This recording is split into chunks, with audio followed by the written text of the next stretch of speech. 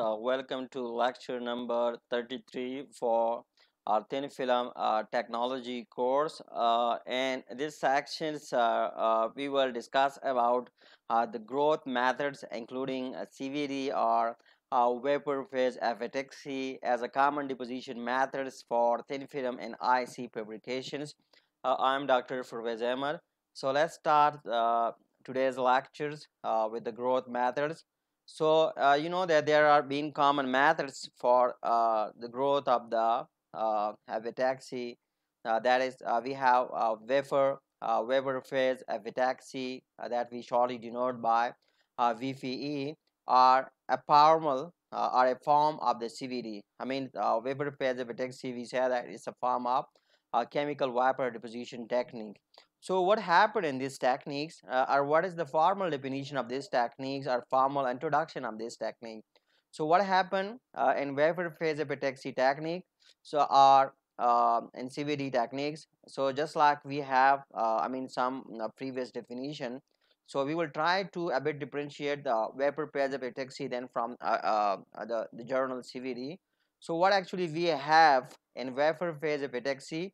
We have a transport of layer constituents, which normally silicons, galliums, arsenics, and other dolphin. I mean, these are the constituent materials. So we have the transport of layer constituent. What are the constituents? So these are the constituents that already we described, and in the form of one or more volatile compounds to the substrates where they react to form the Fe layers. I mean, this is, somehow we can say that a formal definitions for vapor phase epitaxy. That is what we have in vapor phase epitaxy. We have the transport of the Fe layer constituents and the form of one or more volatile compounds to the substrates where they react to form the Fe layers. Then we have another growth methods that we call molecular beam epitaxy, the detail of which we will discuss in the coming lectures. I mean, which should be the last lecture. So what happened in molecular beam epitaxy? So in this technique, we have some sort of the physical transport of materials to a heated substrate through vacuum evaporations. So what it mean? It's mean that a molecular beam epitaxy is a kind of the techniques in which we have the physical transports of the materials to a heated substrate through vacuum evaporations. Uh, then we have another technique that we call liquid phase epitaxy, or in short we can write it LPE. So what is this? It is again is a kind of the technique in which the growth of epitaxial layers on the crystalline substrate. The crystalline substrate. It happens by direct precipitations from the liquid phase. Let me explain again what is liquid phase epitaxy. So again, it is a technique for Fe layer depositions. So what we have in these techniques, so in this technique the growth of epitaxial layer on the crystalline substrate occur by direct precipitations from the liquid phase. I mean, we have the depositions by direct precipitation from the liquid phase on a crystalline substrate. So the what kind of substrate we can utilize? We can utilize silicon substrate. We can utilize whatever the substrate we're trying to utilize in liquid phase epitaxy. We should remember only one thing, that is the substrate should be a crystalline substrate. I mean, it shouldn't be the amorphous substrate. So let's first come toward the silicons vapor phase epitaxy. In silicons vapor phase epitaxy, we can utilize all of these are the compound, the silicon based compound. This first, second, third, and fourth one. These are the most commonly utilized silicon based compounds that have been used for vapor phase epitaxy growth. I mean, for the silicon. that is and silicon VPE. These are the compound that they are being and use are being and more generally used for the growth of vapor phase epitaxy of the silicon. So in all these compound that we have just listed here, in all these listed compound, silicon tetrachloride, that is this one, the first one that we call silicon tetrachloride, is the most studied and has the widest industrial use. I mean, this one, the silicon tetrachloride, is the most studied and has the widest industrial use. The other silicon sources, that is these three compounds, they also can be utilized as sources of the silicons. They are also used because of lower reactions temperature. I mean, these compounds, they can also be utilized as a silicon sources, and the reason behind their utilization or their uses is their lower reactions temperature. So the chemical reactions that we can that's happen normally when we trying to get silicon VPE. This is the more formal chemical reactions that happen, and we have silicon tetrachloride in the gaseous phase. So we run the reactions in the hydrogen environment. So as a result of that reactions, the reaction is being performed at 1200 degrees centigrade. So when the reaction is performed, we have silicons in the solid form, and along with that we have HCl in the gaseous form. So an additional computing reaction is taking place that we can write it here. Again, we have the silicon tetrachloride in gaseous form, and along with that we just have the silicon in the solid. So the two-way reactions, that is we can match silicon dichloride and the gaseous form. I mean, it's a two-way reaction. I mean, we can perform it in either direction. Similarly, the above reaction is always a two-way reactions, so we can run in both directions. So if the silicon tetrachloride concentration is too high, so etching rather than the growth of silicon will take place. I mean, this is the thing we should keep in mind, that whenever we're trying to run the reactions, so we should remember that we should note the concentration of the silicon tetrachloride. And why we should do that? Because if the concentrations of the silicon tetrachloride is too high, then we will have etching instead of the growth of the silicons. If we are really expecting the growth of the silicon, so we should have to focus on the concentration of the silicon tetrachloride, and we should not make it too high, because if we make it too high the concentrations, so then we will have etching instead of the growth of the silicon. So that we should properly care about. So if the carrier gas entering the reactors contain hydrochloric acids, etching will take place again. I mean, etching is not only because of the higher concentrations of silicon tetrachloride, but etching can also take place if we have the carrier gas that's entering the reactors contain hydrochloric acid. I mean, if we have this carrier gas, I mean, normally we utilize hydrogen as a carrier gas, but if we have the carrier gas and that contains hydrochloric acid, I mean, if by some defaults, or maybe let's suppose we run the reaction in such a way that by the reaction of these two, it's results in hydrochloric acid. So if we have the carrier gas that is and somehow maybe by some mistake we get hydrochloric acid in the carrier gas, so again we will have the etching problem that will occur instead of the growth of the silicon. So this etching is used for in situ cleaning of the silicon vapors prior to epitaxial growth.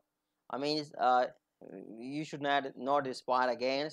I mean, we're saying that it is not always that bad that one may think of.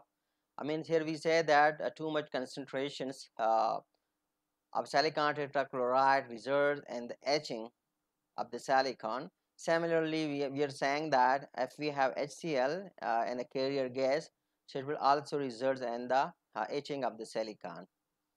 So is etching is that much bad? Not at all.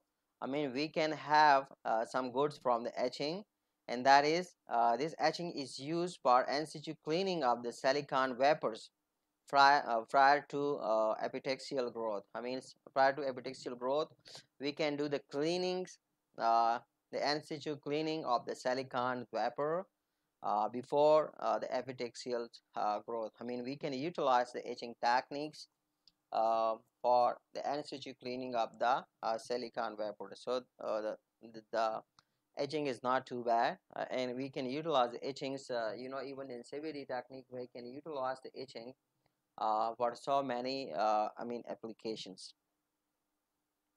The halide process for gallium arsenide depositions. So what happened in these techniques, you can see here, this is the reaction chambers, and these are the gases, arsenic tetrachloride, and the carrier gas hydrogens, and what's the things, how the things happen inside the chambers. So this is being explained here.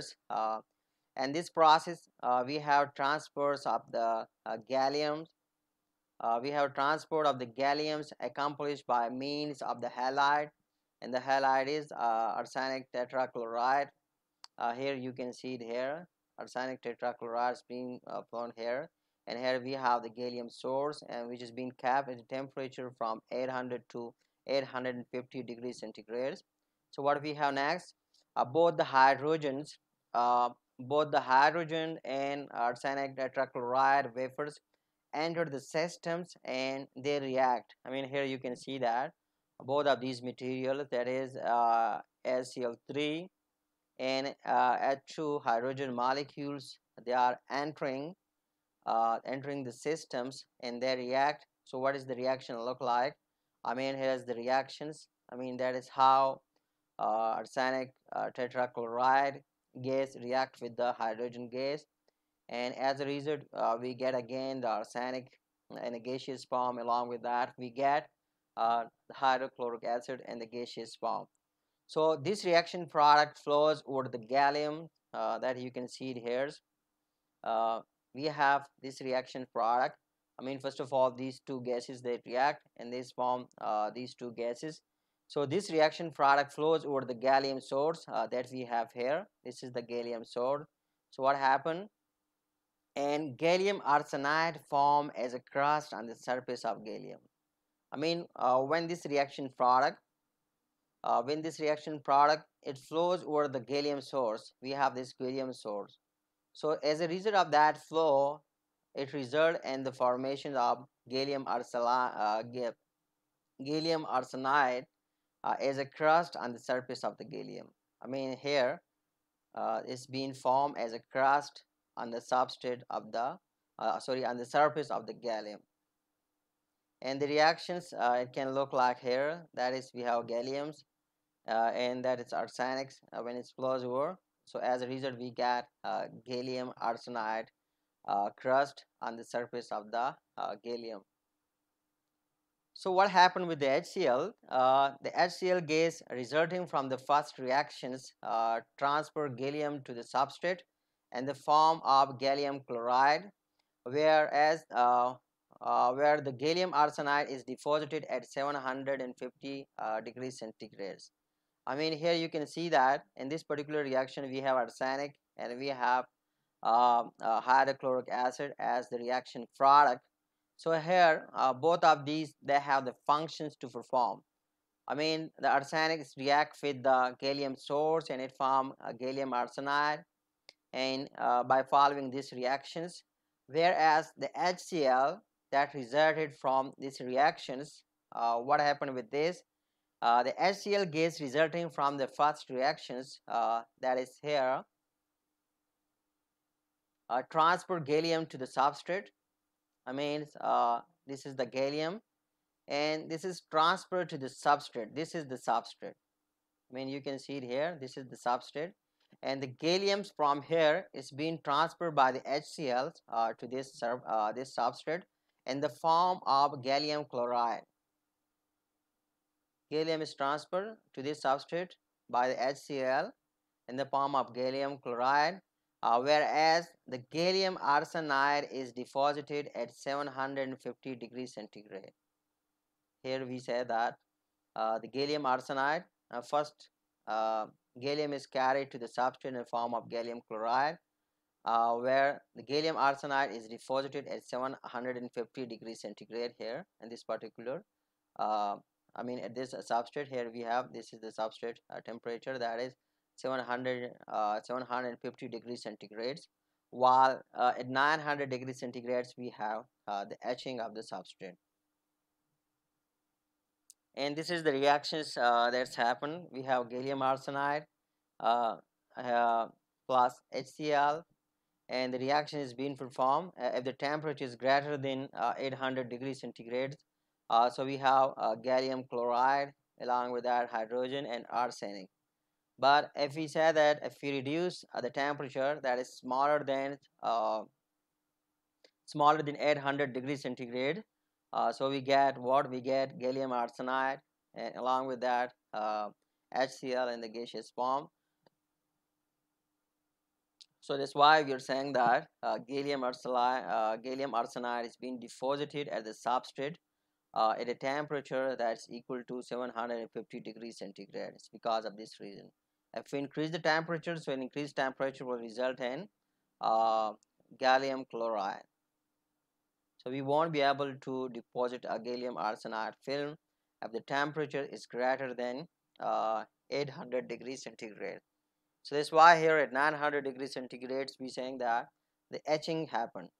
At temperatures higher than 750, that is almost equal to 90 degrees centigrade, 900 degrees centigrade. So we have these temperatures, we have the etching. So as a result of etching, we get gallium chloride, hydrogen, and arsenic. The hydride process for gallium arsenide depositions. So fluxes of galliums and arsenic species form independently that lead to greater controls in the vapor phase and has a wide controls of the depositions parameter. This is somehow further explanations of the hydride process for gallium arsenide depositions. So what is that? So first of all, we have fluxes. We have fluxes of gallium and arsenic species. We have the explanation of the previous slide. Here you can see it. This is gallium and this is arsenic.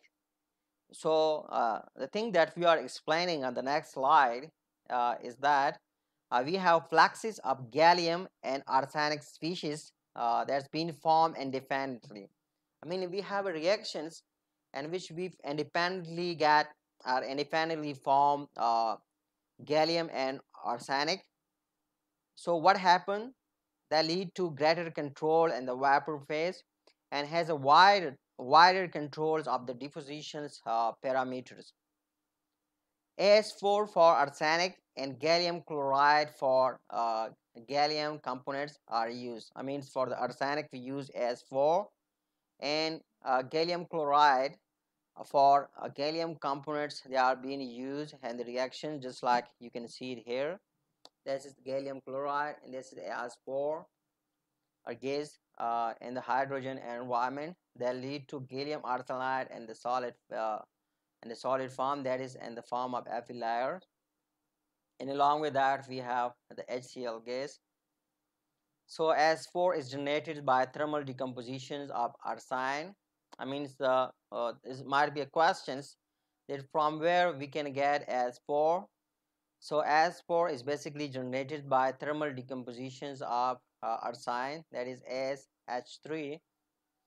We have the following reactions, and this is the reactions that we have arsine, and the arsine is being decomposed at a higher temperature that lead to As4, along with that the hydrogens.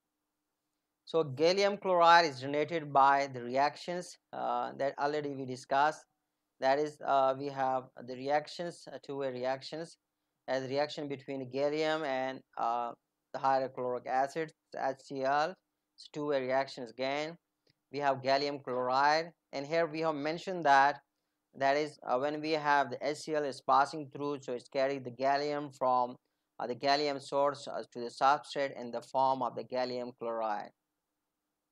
And so this is the reaction that's how it formed. Now we're saying that it's happening at higher temperature. But if you reduce the temperature, so it's been deposited in the form of thin film of gallium arsenide. The organometallic process. So what is mean by MOCVD? MOCVD stand for metal organic CVD, or that we can write OMVPE, which mean that organometallic wafer phase epitaxy. Uh, so what we have in this technique, just like you can see it here, this is the process or the experimental setup. The picture that you see here is not is mainly taken from the Wikipedia. So here you can see the link. You are interested, you can take this. You can easily go to Wikipedia for the search and full details of this experimental setup that's been utilized for organometallic process. This is OMVP, organometallic vapor phase epitaxy. So what happened in this setup? We have halide and hydride process. So halide and hydride process cannot be extended to the growth of aluminum gallium arsenide by the simultaneous growth of gallium arsenide and aluminum arsenide, because growth of aluminum arsenide occur at approximately 1100 degrees centigrade. Let me repeat it again. Halide and hydride process cannot be extended to the growth of aluminum gallium arsenides by the simultaneous growth of gallium arsenide and aluminum arsenide. Why? Because the growth of aluminum arsenides occur is almost 1100 degrees centigrade. So this problem is avoided in the organometallic process. So what happened in the organometallic process? We have many materials that we wish to deposit have very low vapor pressures and thus are difficult to transport via the gases. Again, let me repeat. Many gases that we wish to deposit have very low vapor pressures and thus are difficult to transport via the gases. So one solution is to chemically attach the metals, that is gallium, aluminum, copper, etc., to an organic compounds that has a very high vapor pressures. We have a problem, and the problem is that uh, there we have many materials that we wish to deposit, uh, but they have very low vapor pressures, and it's because of that low vapor pressures they are very difficult to be transported via the gases. So this is the problem due to vapor pressures. We are due to the low vapor pressures we are unable to transport the materials that we wish to deposit via the gases transport. This is the problem. So in order to solve these problems, we get a solutions. We get one solution, and that particular solution is to chemically attach the metals, that for example gallium, aluminum, copper, etc., to an organic compounds that have a very high vapor pressures. Instead of utilizing the gases as a transport, we utilize an organic compound which has a very high vapor pressure. So what happened with this? The organic metal bond is very weak and can be broken via thermal means on the vapors, depositing the metal with the high vapor pressure organics being pumped away. So this is the process. One might have the questions that if we use the organic compounds instead of the transport gases, so what will happen to the organic compounds once we deposited the material that we wish to deposit in the form of thin film? So these questions can easily be answered that we should know the fact that organic metal bond is very weak, and can be broken via thermal means on the vapors. I mean, this is the most easiest way. Due to weaker bonds, the organic matter can easily be broken by thermal means, even on the vapors.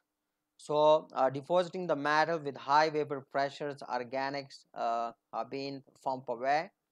So, I mean, the metals, the organic matter can easily be pumped away from the process, and we will have the favor film that might be deposited via the organometallic process.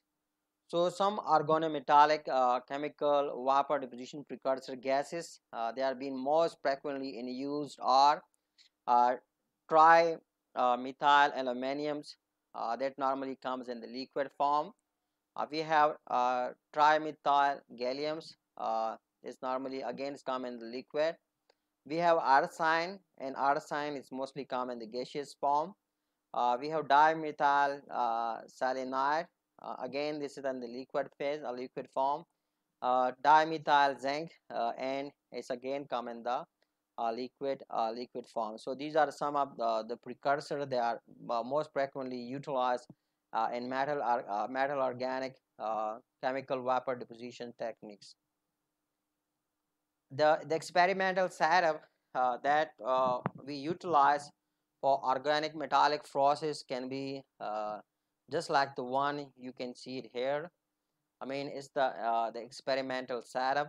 I mean, you can make it even in your own lab if you have the logic, or according to your own need, that is what particular compounds I mean you want to deposit. So here you can see that I mean again this is I mean it's the chamber, the quartz reactors. Inside these quartz reactors, here you can see that we put the vapors on which we want to deposit the film, and the heating is normally performed via the RF power. It's radio frequency. We have radio frequency coil around the chamber, so RF power is being utilized for the heating purpose. And here you see that there being spark. We have the susceptors here. These are the graphite susceptors, and you know the last time we mentioned that the susceptor is being protected by a thin layers or some particular materials. So one side of this goes to the vacuum, where we utilize a vacuum pump to evacuate the systems, and this is toward the exhaust. And here's we have the arrangement for the different gases. I mean, you can see it here. We have purified hydrogens that being utilized as an environment. There's a reactions atmosphere or as a carrier gas. So here's I mean we have different wall system. It's something like a very complex, particularly for the people who are new in the course, are here who are new researchers are trying to enter the course. So it's a bit complex, but once you become an expert, so you can easily understand this kind of process. And maybe it's almost exists this kind of structures, this kind of experimental setup it exists almost in every lab, particularly for I mean it's for the people who's working on the in the field of graphenes or carbon nanotubes. So they have wanted some special arrangement of the CVD at their lab. So here these are the arrangement for the different gases flow. I mean we utilize the precursor in the form of the different gases or the in the liquid form.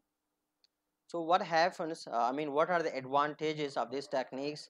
So be remembers this technique has this has highly it has a high flexibility. I mean it's highly flexible techniques, and we can deposit semiconductors, metal and dielectric via this technique.